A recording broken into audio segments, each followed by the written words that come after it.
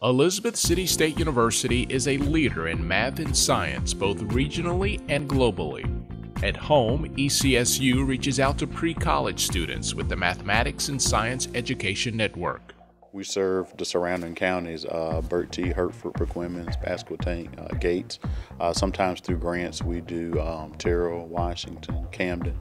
And our whole idea of our program is that we serve underserved students in the math or sciences, getting them to come to ECSU to pursue math or science careers. So a lot of times they get to come here to see things that they wouldn't necessarily see at their individual school districts. You have the Saturday Academy portion, and with that, meaning that they come on Saturdays during the academic year, and then we have like a summer component where the kids come for a week during the summer.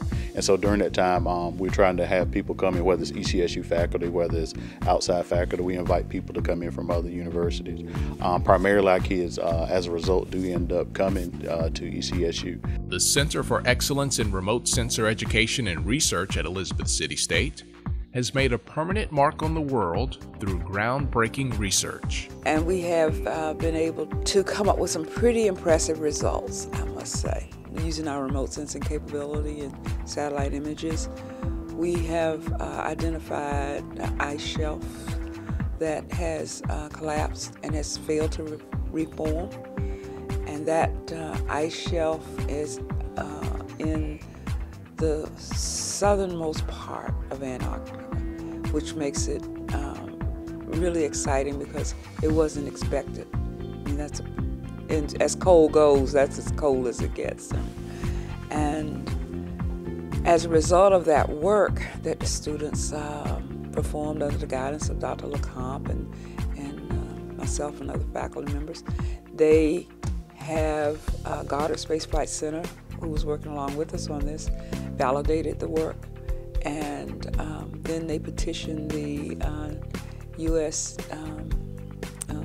Arctic Naming Commission to name that bay that resulted from the collapse in the ice sheet after our university. And indeed, that was approved. And so we now have the name Elizabeth City State University Bay being printed on maps and globes that will be there forever. And so that's, the impact of some of the work that we get done in our center.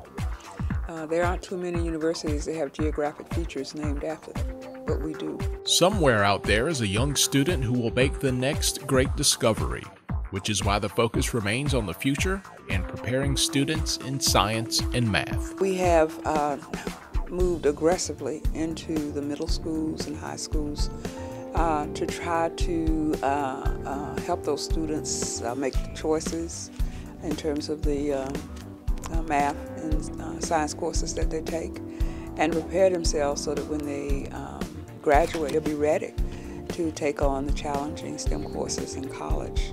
And we're beginning to see changes now that there's a rise in the mathematics and science competency in northeastern North Carolina.